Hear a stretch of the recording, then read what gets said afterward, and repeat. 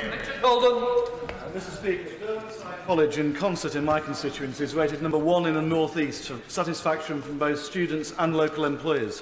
What is the government doing to support great technical and vocational colleges like Derwentside to deliver more for students in the future?